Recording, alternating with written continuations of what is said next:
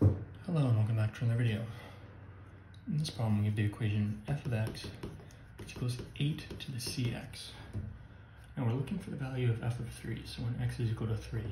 But before we do that, we're going to have to find what c is. Luckily, we're given that f of 2 is 1152. So what would that look like?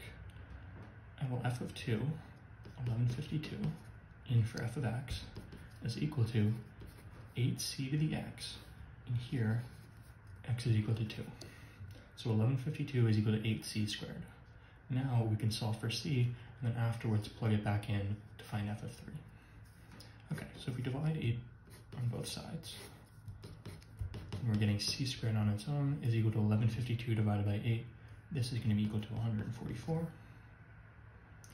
Taking the square root of both sides, we get c is equal to 12. And now that we know c, like I said, we can plug it back in. So we have f of x is equal to 8 times 12 to the x.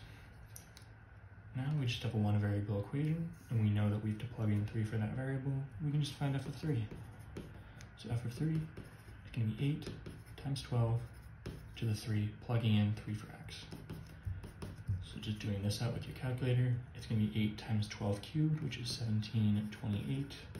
And 8 times 1728 is going to be 13,824, which is going to be our final answer. As always, thank you for liking and subscribing, and I'll see you in the next video.